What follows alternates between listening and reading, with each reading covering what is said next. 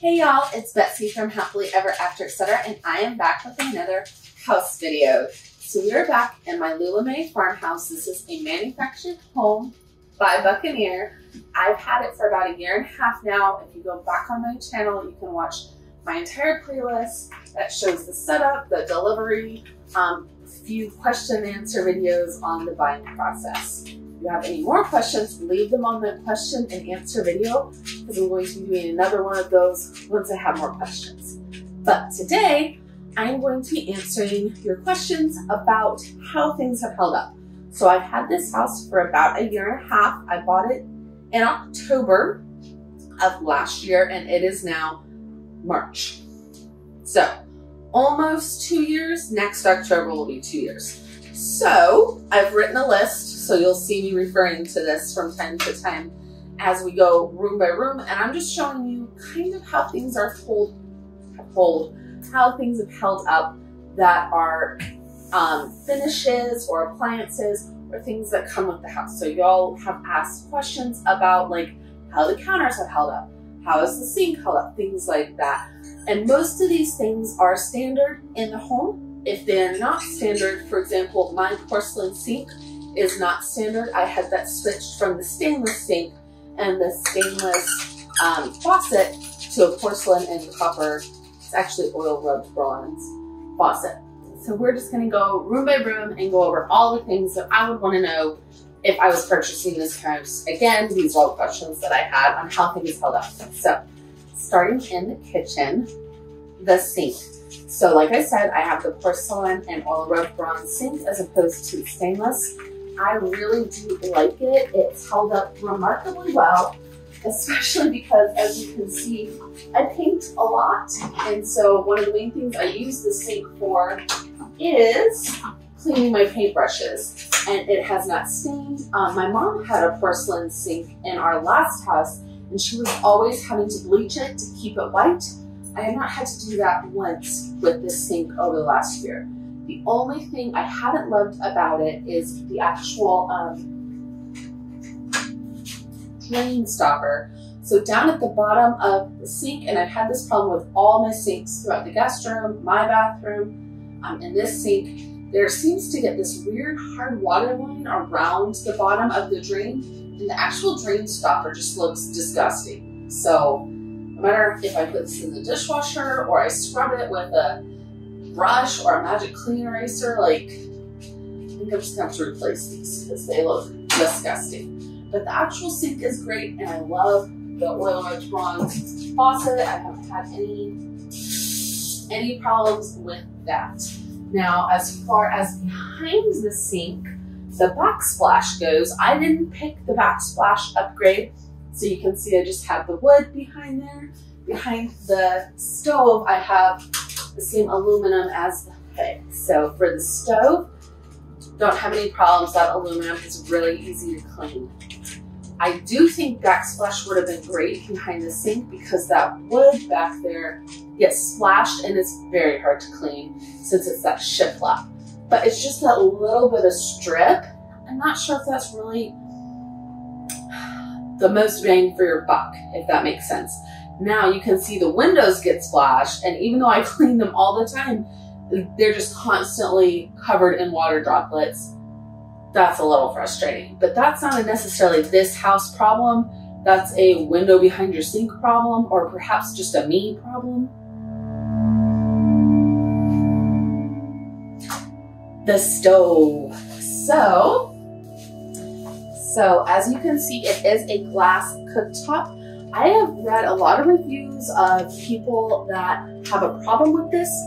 I have not had a problem with mine. I do use stainless steel cookware on it, and I have heard that that is the best thing to use with a glass cooktop. So perhaps that is part of why I have such good luck with it. But the other thing is this. So when I first moved in here, my best friend recommended this to me. She has a glass cooktop. It is called Wyman Glass Cooktop Cleaner and Polish. Not sponsored. I ordered this myself off Amazon from her recommendation. But basically you just wait till the stove cools after you've used it, and then you use this to kind of clean the surface, and it's kept mine looking perfect. So between the cleaner and the pots. Loving this stove a lot better than the coils. I've always had coils at all my other houses, and I found those so much harder to keep clean than this. So, love the stove. Oven is pretty non-remarkable. It works. No complaints. Then we have the counters. So as you can see, these are not real wood. They are a laminate. When they came and fixed everything, they did have to cut or sand off that had all these little glue fuzzy things underneath. But other than that, I haven't had any problems, and that was more of a manufactured problem than a actual problem with the countertops. Now, a lot of the reviews I've watched have said that like the corners are coming unglued because this is laminate, specifically this corner. Maybe because people going back and forth from the stove to the sink. I haven't had any problems with that. Nothing of mine is coming unglued. I will say my one complaint is that I will just wipe everything down with a sponge every night after I cook.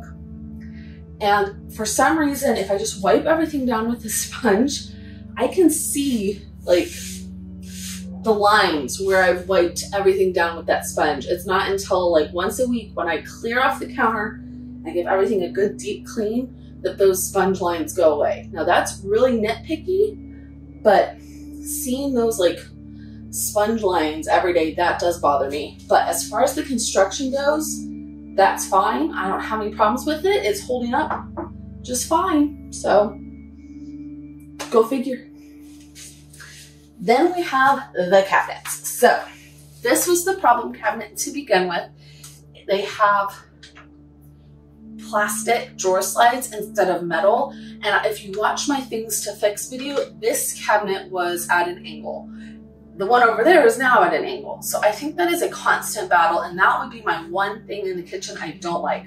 The drawer fronts themselves are easy to clean and easy to take care of, but those drawer slides, if they were metal, that would have been an upgrade worth doing. The plastic is just going to continuously break.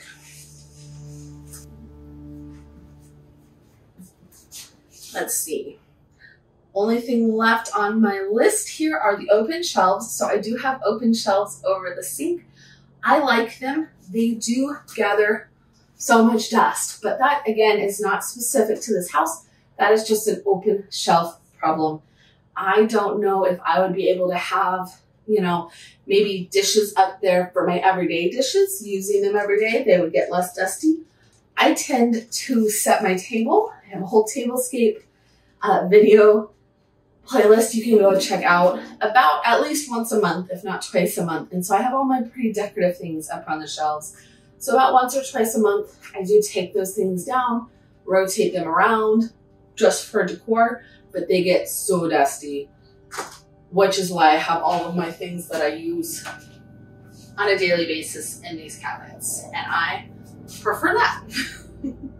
Last but not least is the fridge. I have nothing good or bad to say about the fridge. It works perfectly for what I need it to do.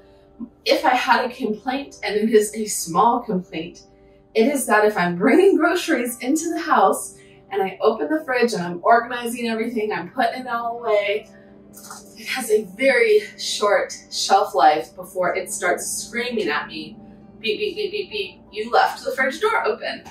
That's not a huge deal. Obviously, I would rather it have that than not have that, because if I do leave the fridge open, I'd like to know.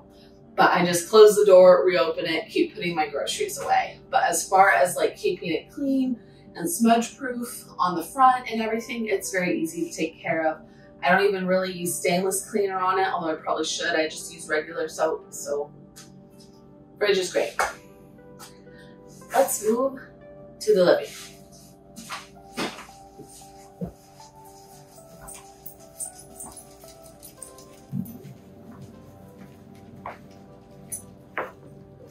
All right, the living room. So obviously this is the main room that I spend my time in when I'm not working in my office or cooking in the kitchen. This is where me and the dogs play and watch TV and hang out. So it is probably the most used room of the house, especially with the front door coming directly into the living room. it gets the most wear and tear. And for the most part, it's held up beautifully. I will say, right where you are, Mr. Tripod, is the bit of floor that is not covered by a rug in here. I have this rug, and I have a rug in the dining room, and then a section of floor that is just uncovered. Now the floor throughout the whole house, for the most part, has held up beautifully. And right along here is a buffer over the seam of the joint where the two halves of the manufactured home come together. I've seen a lot of reviews saying that joint comes up and gets wonky. I've put my rugs over that joint, and I think that helps them not come up so much. I haven't had any problems. But the floor, actually, right where y'all are, I tried. I cannot get a good shot of it on camera. But it kind of, because it's a laminate, it's kind of settled and molded to any bumps or imperfections under the laminate. And for the most part, the underflooring is very smooth. But you can tell if you walk around this house barefoot, there are 2 or 3 spots where there are just little tiny bumps in the flooring. It gets very annoying. Kind of like if you get a new clear protector put on your phone and you didn't clean it for dust first, and those little teeny tiny pieces of dust have now like created big domes and cracks in your clear plastic. Like, it can be just the smallest something. There's a couple things under this laminate, small little things, but as the floor is settled, they're very noticeable. As a overall house problem, it's only in 1 or 2 spots. It's not a huge deal, but there you go. Second on my list is the bottom of these 2 galvanized bump outs. Now, I'm expecting that behind these bump outs is something, that they are there for a reason. They are hiding something structural. I don't know. They're very pretty. I do like them. But I can show ya the very bottom here. It goes across and up, and so then there's just this little track at the bottom of the galvanized thing that just collects dust like nobody's business. It's not a huge deal. I just use the attachment on my vacuum to clean it out when I vacuum, but it does get a little frustrating, especially since it's just a decorative feature. I feel like this is an update on how everything's held up over here, and also an update of all the weird things to clean in the Lula farmhouse. Apparently that's what I'm worried about.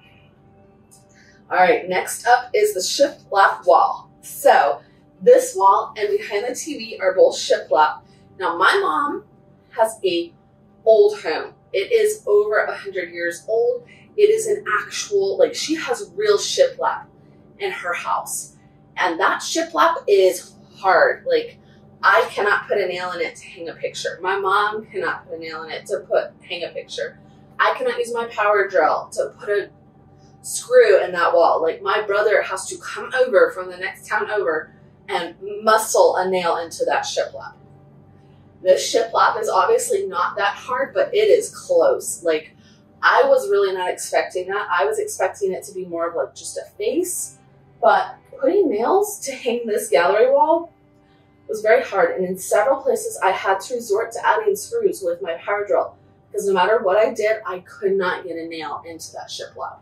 So as far as putting in a nail and then moving things around, like, when you hang things on these shiplap walls, you want to make sure they are in place where you want them, because you're not going to be moving those nails.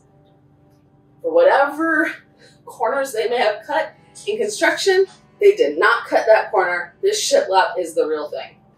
As close to the real thing as possible.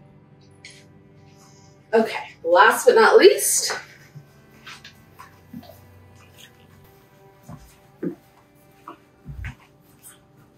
the front door. So if you watched any of my beginning videos with the fixes, this front door was the biggest problem when I first bought this house.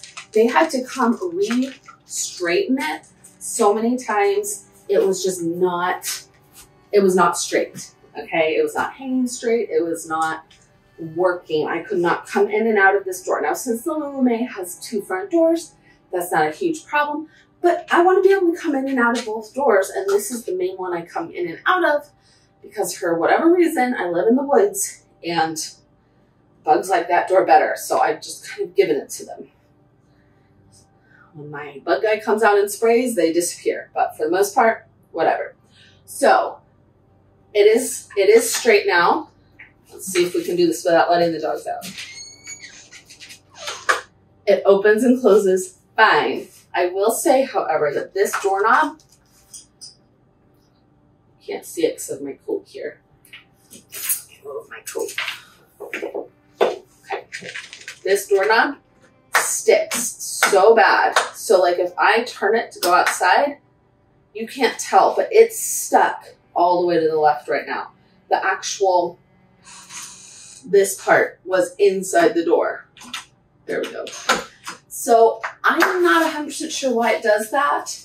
I think it's probably just not the best. Like you can see, even though I've tightened these screws, it is like I can fit my fingernail underneath here. So I do think eventually I will probably just replace this doorknob.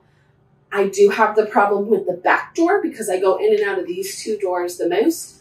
The one that I don't use is fine. So I think it's just a use thing. They're not the best quality.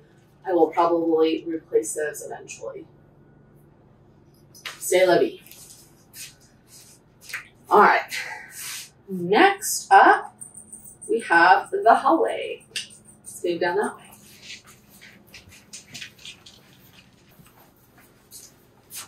Before we move down out that way, I don't have anything in the dining room that has like a quality issue to address.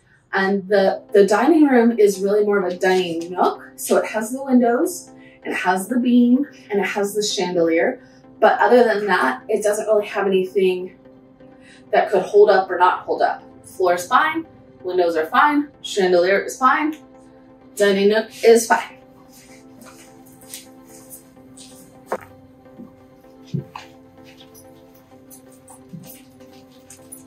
The hallway. So this is the darkest, weirdest spot in the house, and for the most part, it's fine. I don't have any problems. Even the cracks over all the doors that were really bad, after they came out and fixed them in my fix update video, I haven't had any new cracks. But, no, that was just mine. I knew that was them. Knock on wood, they don't understand when it's me and when it's the door. But I will say, as far as how things are cleaning up, I have 1, 2, 3, 4, 5 doors in this hallway.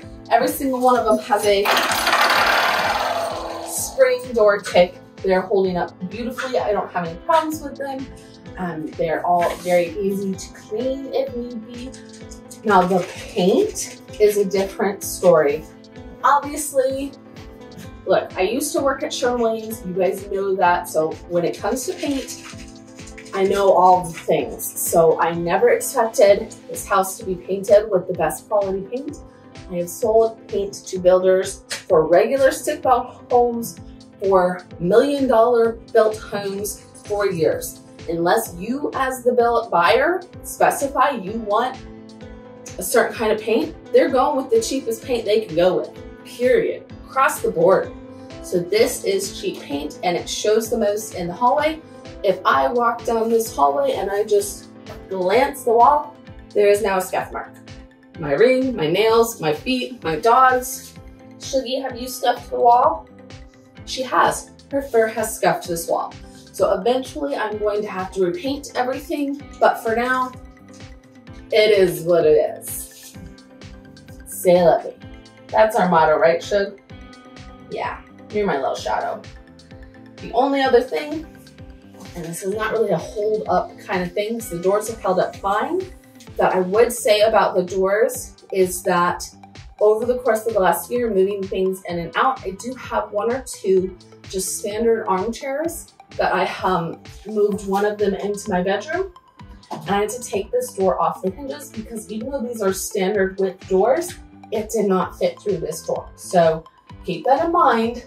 The doors are a little bit more narrow than I would think they should be. And while the lights in all the other rooms are fine, my fancy hall closet that they converted from a desk, no light. This first bedroom, the hall closet has a light, but my second bedroom, no light. So as far as holding up with that goes, it's fine, but probably gonna have to add lights to both of those closets. Last but not least, let's move on to the master bedroom and master bathroom, because we have more things in the master bathroom to go over since the kitchen. Those are the main two places, because you want to know about the stove and the tub. Come on.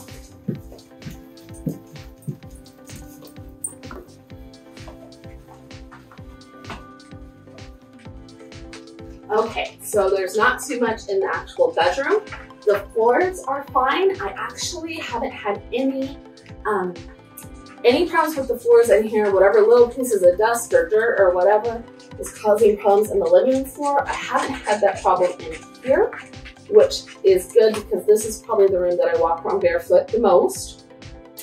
The fan in here is great, like 100% recommend getting a fan in the master and the living room. It has cut down on my electricity bill so much. They've held up beautifully, although I do still need to get up there with a step stool and take the cardboard wrap around the top. I like never notice that unless I'm specifically looking at it. The windows have held up beautifully, and even the barn doors have held up beautifully, although despite having been rehung, re-leveled as the house has settled several times, every once in a while that left door still rolls when it shouldn't. It really upsets Lady and Princess. Bathroom.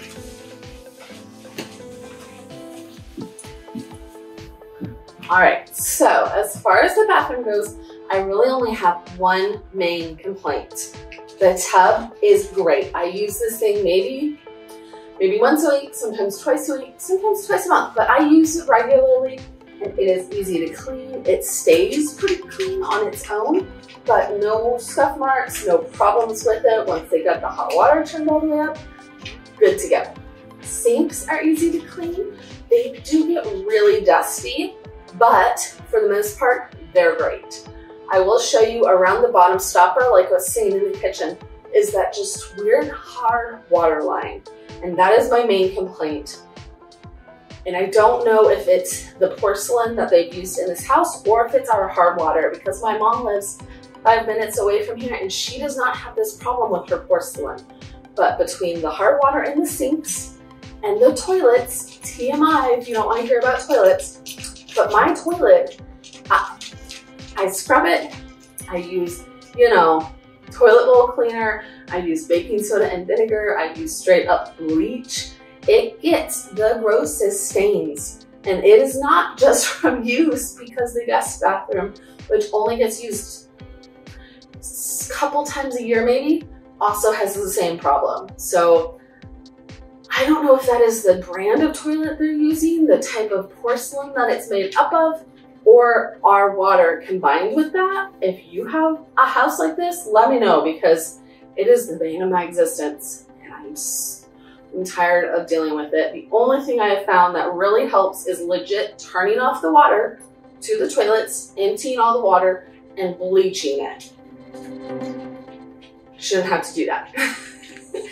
And then the shower, after they regrouted it, when they came out for the fix, it has been perfect. I will say that the drain, the oil rub bronze drain, to me does look grody from time to time and I have to scrub it, but it does come clean, unlike the drains in the kitchen. So go figure. Give you a close-up. All right, so here you can see just this little bit right around the edge. If you're a gardener, it's like where the drip line is off of the stopper. It's not a huge deal, but gets a little frustrating. As far as that goes, you can see that the tub, clean. Shower, All of that grout I originally showed you once they came to fix it up, clean. I will say that with the rain head shower, I do wish I'd gotten that handheld attachment. I just fill up my watering can and I wash this side of the tub off, or the shower off. And I have my little scrubby dubber. Right, Shug? You are the best. TMI time. This is after bleaching. It looks pretty good on the camera. If you were in person, you'd be able to see. But, yeah. So, all in all, I love buying my Lula. I'm very glad that I purchased this house. I do feel like it was a good investment for my money. The things that have held up extremely well, I'm grateful for. There's only a few things that I'm really would say didn't hold up super well. Things like those hard water lines are very frustrating, and the floor in those few places, and the drain and the kitchen sink. But other than that, there's really nothing that I can point to and say that's shoddy craftsmanship. So I do know after watching a lot of the original videos that people were saying had problems with the Lula. I bought mine a few years after that, so I do think they've worked some of those kinks out. But, you know, at the end of the day, like I said, my parents built a very expensive custom home up in the mountains of Colorado, and they had plenty of their own problems. So sometimes it's not you get what you pay for, it is you get what you get. And all you can do is have them fix something if you need to have it fixed. But for the end of the day, I do love my Lula. I would recommend it if this is something you're looking into. If you have any questions, leave them down below, or go check out my question and answer video, because I probably answered most of your questions there. But if you have another one, leave it on that video. We want to do another question and answer video once I get enough questions to fill it out. So in the meantime, we'll see y'all around. Bye. Come on, Shuggy. Wanna go outside?